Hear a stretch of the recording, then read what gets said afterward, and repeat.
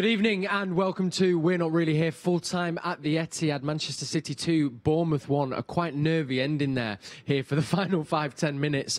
Joining me, we've got Natalie and also Shaun and Joleon Lescott, who are our special guests. Shaun, we'll start with you. A very nervy ending, and actually it felt like Bournemouth, maybe with a stronger team, come to the end of that second half. Yeah, I think we were just fortunate that Bournemouth weren't a team in form, strikers with confidence that would have perhaps even won the game as opposed to losing, because the last, 10 minutes, I'll put that down as probably the worst period I've seen City, because we were really hanging on. There was no, Rodri come on, and we thought, okay, we'll settle it down, but there was no rhythm in terms of keeping the ball, so it became, we were giving the ball away after, must be like 4 or 5 passes. Probably a little more than that, maybe 5, 6 passes. But again, it was a transition of the ball, which is not like us. And in the end, we were just sort of hanging on. What would you attribute that down to, Joleon? Because for a team that's exuded confidence and composure, it wasn't really on show there in the second half. Yeah, I don't think the rhythm was there throughout the night. There was periods in the first half when it just wasn't the cohesion that we've come accustomed to seeing. But also, Bournemouth are fighting for their lives. They are trying to stay in this league, and City have condensed second spot, so the mentality is a little bit different. We've seen it again arguably with the Liverpool game in there, obviously clinching the title, and so the mentality of and the approach, it's strange to see, because it's not something I've seen complacency creep into any of the performances, even the defeats. Like, there's been mistakes, but there's never kind of like patterns of play where you're like, that doesn't look familiar. You know what I mean? So it was strange, but credit to Bournemouth. But luckily, City were good enough to hold on. And we started the game with those 2 changes. We saw Eric Garcia coming on for Kyle Walker to begin with, which we think probably might be an injury, or you're looking ahead to Saturday. He's looked very composed at centre-half in the last few games, but didn't look quite as comfortable out on the right, Joleon. Yeah, different. For a centre-half to go out there and be faced in an area which is uncomfortable to them. I've been out there in the full-back areas, and if you're not familiar with being 1v1, it's difficult, because there's a lot more space to cover. Your body position is totally different. So we've seen when he got faced up, he got caught square a couple of times when he wasn't in control of the situation. He wasn't saying, you're only going line, you're only going inside. He allowed Josh King at the time to kind of go one way and fake and go the other. So as a defender, you kind of need to learn how to manage that situation, even though you haven't got the ball. Then looking towards the other end of the pitch, Shaun, in that final third, it just seems like we didn't have those final 2-3 passes that usually City are so good at finding. Yeah, there was a period when Sterling broke late in the game. He's under so much pressure that last sort of 10 minutes. We had that opportunity where Sterling broke, but then it broke down. We kept possession. They got behind the ball, and Jesus went off. There wasn't that main focal point. And I mean, earlier we were gassing up the players, saying how great it is. Again, normally when we take off a striker, it just still flows. And I'm probably going overboard, but I think that 10 minutes is probably the worst I've seen from City, because normally they're so in control, so dominant in possession. And when we broke, on the odd occasion, it looked like, okay, this looks a little bit like City. But they were just, again, on the front foot, pressing us back. And we made use of the 5 substitutions that you can do now post-lockdown. What did that tell you, Joleon, using all 5 of them? Do you think we are sort of looking ahead to the FA Cup semi-final, or just it's a busy time, let's switch it up? Yeah, I think there's a lot of sports science that goes into it, and the decisions are not always technical decisions. They're due to basis of players getting fatigued. Like, we've got to look, Jesus is our only recognised striker, so we don't want him going into Saturday's game when it's a knockout game kind of thing, to having played 90 minutes when he doesn't have to. At this time when he came off, it was 2-0. So there's a lot of more factors that come into using the substitution. Some of them, again, if Kyle Walker, hopefully he's not injured, that due to him playing a high volume of game and a high number of minutes recently. Foden is a man, of course, who we've just been constantly impressed by. But I know, Joleon, you've been looking for a game where he kind of isn't in the heart of it and actually just has more of a normal game of football, which we had tonight, and he didn't feel as effective as he has been in previous games. Yeah, and that's the thing. And I don't want that to happen. I just want people to get used to that not being the normal. Like, the normal for Phil Foden isn't going to be a goal and assist every game. There's going to be games when it doesn't quite click, and we've seen that tonight. There was passes that were going off, touches that weren't quite there. Sorry, but in the final minutes, we've seen him go through 2 defenders and get a chance. So we know the quality is there, but just for kind of expectation reasons, I'd like to see, not like to see, but I don't mind that performance because there's no consequences. We won the game. Phil Foden's got another 90 minutes under his belt, which is what we want to see. One man who returned to the starting lineup ahead at the start of this game was John Stones, and we can hear what he had to say at full time. Defenders hate conceding. You're clearly annoyed by it. What happened for the goal? All I remember was we tried to play a high line. We always have. I'm sure you've seen it. I felt. Are you in trouble from the minute he's sort of in behind you? No, we get told all sorts of different things and cover the area, cover spaces, and it got to that. It was a great ball. I'll have to have another look at it, to be honest. But fair enough. Yeah, it's just. I think because we've set such good standards over the season. And we've worked hard on this over the past few weeks, obviously from our defeat at Southampton. And yeah, we've come off the back of that with two great victories, scoring a lot of goals, 2 clean sheets, and we think we just take that pride that we want to keep the clean sheet run going. Certainly made you earn your money tonight, didn't they, Bournemouth? Yeah, as I said, credit to them, the players who came on as well for them caused us another threat, and. I felt we were great going forward, and when we got our chances, we took them in the first half. We had a lot again in the second, and we should have put the game to bed maybe a few more times, but that's football. And as I say, overall, I think I'm really pleased with how everyone defended. I'll probably cool down a bit after watching the goal, but yeah, overall I'm really pleased. Personally, where do you feel you're at in terms of your form and your confidence? Obviously there was lockdown, but it just feels like a season for a lot of it, and due to injuries as well, it just hasn't got going for you. Yeah, until really now. Frustrating personal from a personal perspective. Injury, reoccurrence, then everything, little things, coming back from lockdown, got injured a few days in. Yeah, it's been frustrating. You know, I've tried to stay positive and be ready when I've been called upon, and I feel I have been coming back from after lockdown, getting fit again, and then coming back in and playing against some tough opponents. So feel fit, feel ready, and ready to fight for obviously the FA Cup at the weekend, and then we go into the Champions League and a few more league games. So just staying fit and healthy, and I feel I'm on the right track, and yeah, it's good to be getting that consistency of playing and keeping my fitness. Lastly, does it feel like big moments in your career actually trying to force your way back into the City first team for Champions League, for FA Cup, maybe, you know, who knows what will happen next season as well? I think for me it's very simple. You know, the manager, what he asks of us, to keep training hard every day, keep bettering ourselves, and when called upon, because the squad changes that much, I think, as you've seen over the past few weeks, we've changed the team basically every other match, and that's why everyone's so key here, and I think that's why we've been so successful as well. Thank you, John. Thank you. Nice to see you, mate. You too. John Stones there giving us his thoughts at the full-time whistle. Let's talk about the goal, because Joleon, I was sat with you, and you were saying actually that maybe possibly that Mendy could have done a bit more to cover his partner.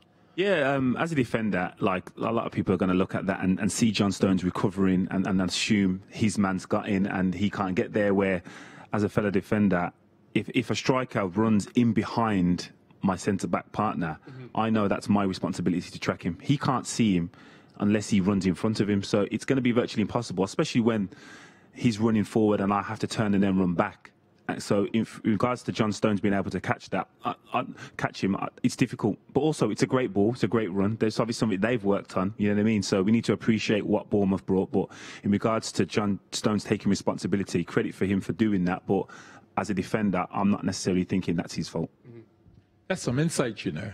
Yeah. I think that's some real good insight, because I always thought that defenders, I always thought it would be sort of Stones' responsibility to look and think, okay, is he going to run? When's he going to run? He's ran. But I'm really intrigued, not intrigued. I love that, because you've given me a whole nother dimension. And why I'll simplify it for you now, Shaun, is because do you ever look at the centre-half behind you when you're making that run? You only see the person in front of you. Yeah. And it's the same for defenders. Yeah. So I can't assess where he's if the ball's coming from this direction. So I have to actually look at the front line, and the defender behind has to look at the front line as well. Now, you can please shoot me down for saying this, but that is an occurrence that I've seen kind of happen throughout the last couple of seasons, that the one thing that seems to undo us is that ball in behind the back. Is there a way to counter it, or is it just you just kind of, if it's a great ball, it's tough being to... delivered. Stopping the ball getting played, obviously, but also... Yeah. If the ball's that good, like there's so much space, he just has to put it into an area. And as you said, the striker doesn't have to necessarily be quicker than you. He's running onto the ball. He's running forward. I have to turn and run back. And unless I am Raheem Sterling and that other person is me, then I'm not catching you, regardless of who it is. You know what I mean? So it's difficult to stop. Obviously, the initial pass is the one, but in regards to stopping that passage of play, we've seen it a few weeks ago at Chelsea. The ball got played behind Fernandinho, and Tammy Abraham was in. And if the ball's that good, you just don't recover as defenders. You just don't. We've talked on this show, and we've talked a lot in the media, and a lot of speculation about who City are going to buy in the transfer window in the summer months. And we always talk about a central defender to partner up with Laporte. Psychologically, if you're John Stones and you've been touted as one of the greatest young defending talents in the country, and you're striving to still play for England, psychologically, how do you think that affects him? Constantly hearing that we need to replace him. Essentially, we need to have someone that's better than him. To go? Yeah, centre back. Wow. Yeah, centre back. It'd be difficult. Obviously, no one wants to hear that they're going to be replaced or kind of new players coming in. I had that kind of throughout my career at City. There was players being brought in to kind of play with Vinny and stuff like that. So that won't be nice. The hardest part for John Stones, I would take, is when Fernandinho would be picked ahead of me, knowing that he's not centre-half. Other centre-halves coming in, we're fighting for, and it's healthy competition, as strikers do, as wingers do. You just have to get used to that. But to see a midfielder being picked in big games, if I'm fit, that's what would hurt me the most. And it happened again with me, just Xavi Garcia at times being picked. I'm like, I don't care how good he's at centre-back, I believe I'm a better centre-back. And that's the way John Stones would be thinking. Kept Jerome Boateng out of the team. Hey, let's not forget that one. He was injured. He was injured though. Shaun, do you feel like we've seen the best of John Stones and seen him fully fulfil his potential yet in a City shirt? Well, Stones has been here a while, and he has the quality. The one thing that lets him down is in a game, he has a moment where he gives away a ball, and that's because he's trying to pass through midfield, and it gets intercepted. And you look at Laporte, you look at Van Dijk, these players, they go like 12 games before you see that one mistake, that ball into midfield. And that's the one thing I think that will just get Stones to go like this, because he's got it, but it's that decision-making of saying, I'm going to pass it into midfield rather than go, okay, here you go, fullback, or safer ball to the midfielder that's on the angle that's an easy pass. He takes those risky passes into midfield. They get intercepted, and sometimes we get punished for it, and people go, Stones, what's he doing? Mm-hmm. And I think that if he improves that, I think then you start to see what we all believe he can turn into be. I don't know if you have a different... Yeah, 100%, I agree. But he has the capability of putting balls into areas that some centre-halves don't have. So with that comes risk. And if he gives it away, because of the expansion of the team, you're not in a place to recover. So if he gives it to away in midfield, they're straight on a counter-attack, and he could be outnumbered counter-attack. So that comes with that responsibility. But like Shaun said, if he learns to not make them simple basic errors and just pass and just be comfortable with giving it to the full-back, giving it to, say, the holding midfielder is just in front of him, you just gain confidence from that, and all of a sudden then your defending becomes better, you feel much stronger, you feel much quicker, so that can only enhance his performances. Looking then to the other side of the pitch, and we're going to talk about one man that I've said we talk about every time on the show, and his 5 minutes is now, is David Silva. Scored that unbelievable free kick, and I think even amongst there it getting a little bit tough, he was still doing what he's done for us for the last 10 years, in which being in between the lines and trying to dictate play, Shaun. Yeah, we always hear Pep refer to the best player that can play in a phone booth. Because he literally can. He gets in these pockets, and you just think, he can't get out of this. He receives, his body's on the right angle. He knows where the defender's coming and just moves it to the other side. that's in tight areas. And then when he's got that time, he's got that quality of pass to say, there you go, don't break a stride. It's right where the striker wants it, where the wide player wants it. His vision, his decision making. You're talking a complete player. You really are talking a complete player. It's just beautiful to watch him. We were seeing there on our screens a group of junior citizens celebrating David Silva's goal, and you look at them and you think, oh gosh, you guys, you've got no idea. You've got no idea. You're just seeing free kicks now, but you're not seeing the previous 8 years. You know what I mean? What he's been doing on a consistent basis. But I could talk all day about David, and I'm lucky enough to have his number in my phone, so not a problem. But in regards to his ability, it's like the disappointing thing was tonight was that he probably won't play now on Saturday, having played the full match tonight. But in regards to what he brings, like Shaun said, when I think it was Solanke and Belling come close to him, he's just pivoting on the spot, and they can't get the ball off him because he's just so much in control, and I'm aware of his body and their body. It's frightening, and it's things that you take for granted. Yeah, and his assist for Jesus' goal as well was just goes unnoticeable because it's just so good, and we're so used to seeing him do it. And I feel really blessed that we still get an opportunity to see him play a full game, and that we've all been able to see David Silva score a goal tonight, because we really can't take it for granted, can we, Shaun? The gifting of somebody of that level of talent that is played, not only gifted the Premiership with his talent, but that we've been able to watch for 10 years. Yeah, he just blesses the game. He makes it look so easy. Wherever he's receiving the ball, he's aware. I mean, I saw a bit tonight where he got the ball, and Mendy was calling for it, and he didn't want to give it to Mendy until he knew it was right, which was actually best for Mendy to receive it at that time to then do what Mendy doesn't even know that. Mendy doesn't even know that. And so when I saw that, I was like, whoa! I'm seeing something different there, and that tells you he's so ahead. I'm thinking, yeah, okay, Mendy's there. And he's like, no, you don't need it yet, Mendy. And when he gave it to Mendy one-touched it, drove forward, and play was happening. And I was just like, did he sort of saw that 2-3 plays before?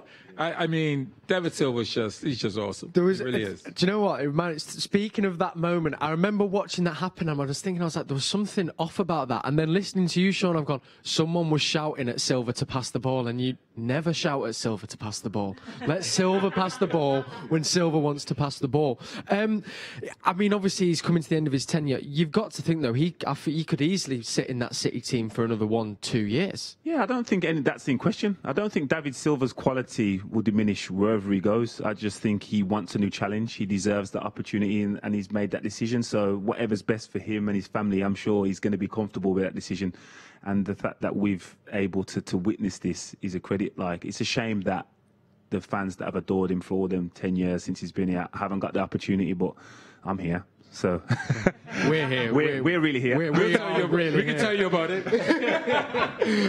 But no, David Silva, we love you. We appreciate you. And I know one man that also does is Pep Guardiola, and we can now hear what he had to say at the end of the game. Pep, I wanted to start by asking is it fair to say about your opponents? Is it fair to say they made it very, very difficult for you tonight? It was a real difficult game. They play really good, even the first half. They play for important things, but I give a lot of credit what they have done. But at the end, we won the game. From our perspective or situation, was not really very important. Did they give you different sorts of problems to the ones that teams at the bottom usually give you in terms of being quite offensive, being quite attacking? Every game is different for the approach and for what they do, but they have a quality. So I think they had the problems for a lot of injuries this season, but when you play with King, with Solanke, with Wilson, they are fast players. They are so strong in the middle, in the set pieces, in the long balls for the throw-ins, in the corners.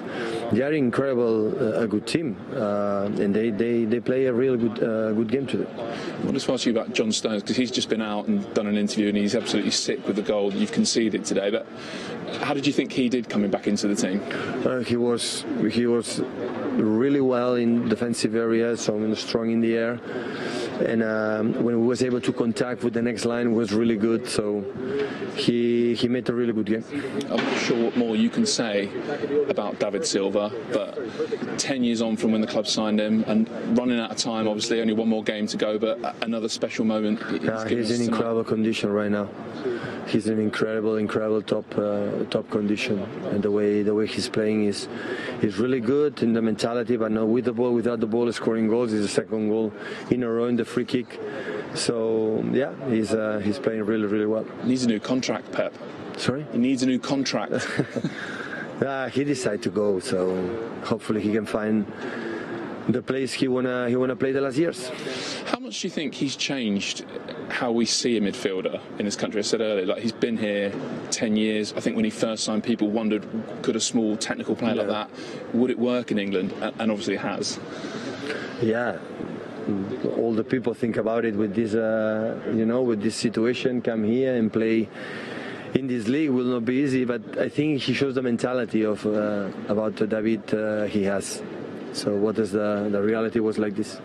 Do you feel, even with the players you've coached maybe the best player ever in Messi, but does it feel like an honour to work with him and coach him? Yeah, of course it was. Of course.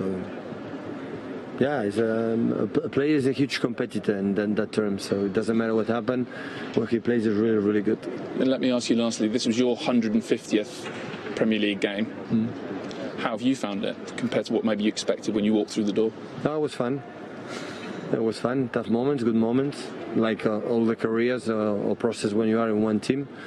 So, but in general, I cannot be more than satisfied to have 150 Premier League games here. It's it's good.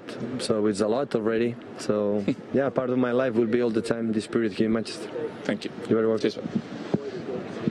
Yes, Pep Guardiola's 150th Premier League game, and we've just seen an amazing stat as well about the game today, which just gives Bournemouth even more credit. Bournemouth's 14 goal attempts is the most by an away side in the Premier League against City in Pep Guardiola's 4 seasons at the club, which just shows you how well Bournemouth did tonight. Of course, in that interview there with Pep, they were talking a lot about David Silva, which we have been doing as well, and David Silva has also been getting all of the love on social media. As always, we want to hear your thoughts on the game, your reactions, or tell us about David Silva. Tell us why you love him so much, and you can use hashtag WNRH. We'll have a little look at some of them. And David Silva is sort of the Twitter accounts that love stats dream. They're all bringing up loads of stats about him now. So you've got Squawker, who have just said David Silva now has 93 Premier League assists, overtaking Steven Gerrard to become the 6th all-time assist provider in the competition's history. And yes, absolute legend. Then you've got BR Football saying David Silva is putting on a show in the Premier League until the very end. And hopefully there might be a couple more shows before he goes. And then we've got football stats. Again, see, they're loving him. And they're giving us all the stats about him. 1 goal, 1 assist, 2 chances created, 96% passing success rate tonight. And then in the City report, they're looking at the stat that we did as well. And for the first time ever in a home Premier League game under Pep Guardiola, City have faced more shots than they have taken. So Bournemouth had 14 shots and we had 8. And then Vic Bird, just to finish it off. Oh, Vic, I think we're all crying for you here. When you watch a beautiful David Silva goal, then think about how your trip to see him play the last match of the season was cancelled. I'm sorry. I think we are all in deep pain that we won't get the chance to give a really great send-off to David Silva, but hopefully we will. Maybe one day he'll come back and we can have a David Silva celebratory party. It's got to happen. I think as well, it gets mentioned, doesn't it? Pep's even mentioned it, that he's hopefully going to come back and have that all-important game where we can thank him. Because, I mean, listen, I know we could spend a whole show talking about this, but how instrumental, and this is a question for you both, has David been in the 10 years that he's been here and the success of Manchester City since he arrived?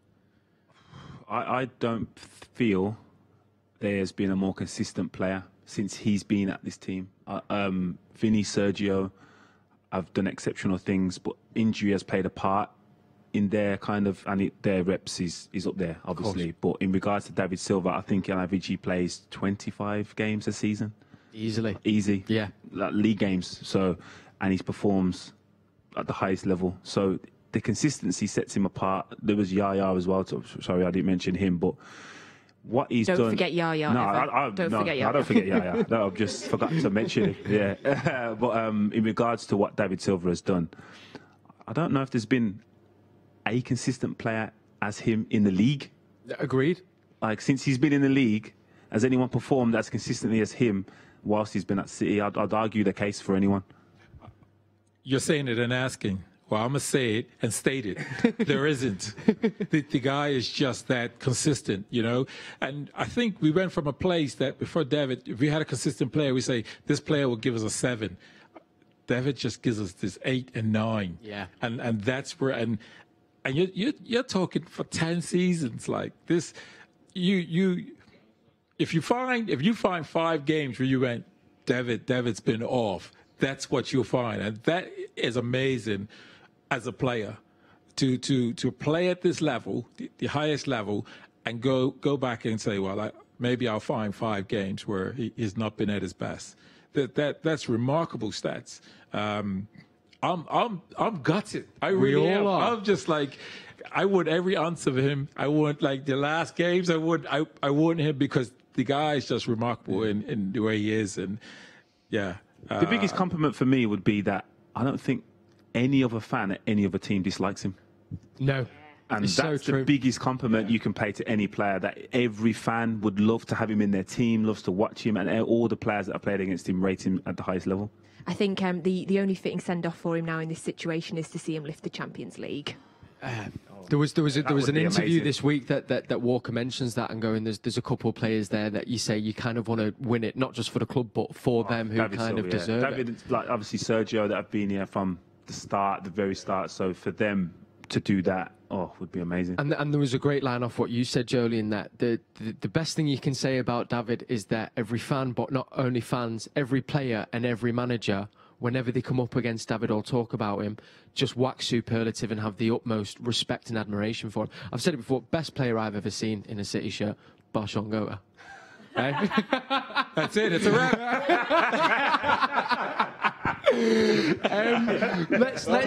There was one man that we touched upon at half time. We spoke about him before the game, and he got that kind of crucial second goal in the end. Gabriel Jesus, and even like you said, actually when he went off, we kind of lost something that he was bringing to the pitch. So he's going to be really important now for the rest of the games that we play, Shaun.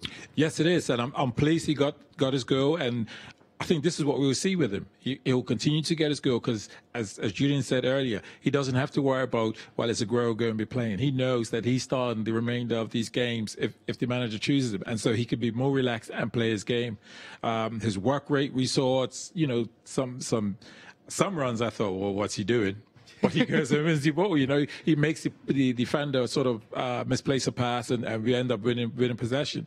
So we lost a little bit when he come off. And normally we don't. You know, we get a Bernardo Silva or Sterling, someone to be up the middle, even De Bruyne at times, and it just looks as though, well, has a striker going off? We'll still continue. But today we've lost a little bit of that. And I think in Pep's mind will be thinking, we definitely need Jesus for the next game. Yeah. Do you feel as well now, because I mean he is still so young, and we were talking before about how, you know, he has been on the cusp of taking over Sergio Aguero, but actually now with this kind of run of games and with the remaining 2 competitions, that this could almost be that final coming of age season where, I mean, he plays with such maturity, but actually really announced himself as going, I'm here now, and I'm going to be playing as much as I can. I think that's only going to happen when Sergio leaves, because as long as he's here, there's going to be a comparison, and probably a couple seasons after that. But if you compare his age and the numbers he's got to Sergio when he was an age, I think that would be the fair comparison. We're only comparing him with Sergio's prime. Yes. But Sergio, in the first couple of seasons, his numbers were high, and his contribution was good, but I'm sure it wasn't much better than Jesus' and Gabriel. So in regards to that, yeah, we can't be disheartened that the fact that Gabriel Jesus is going to be the striker for many years to come. Well, that's just about it for us on We're Not Really Here. Now, if you want to see... I know. And we can go and mourn the loss of David Silva, because it does feel like we're a club slowly entering mourning of a player. We've still got a few games left, so fear not. But you can watch David in action and get the full game on City TV tonight. If you go on from midnight, you'll be able to watch the full game from there. It's been an absolute pleasure, as always. Shaun, thank you so much. Pleasure, Cal. Natalie, thank you. Joleon, thank you. And everyone. Thank you to you guys at home as well. And please get in touch. Next up, Arsenal at the weekend, FA Cup semi-final, big game. We will be back before the game and now before kick-off. See you there. Enjoy the rest of your week. Come on, City! Come on, City!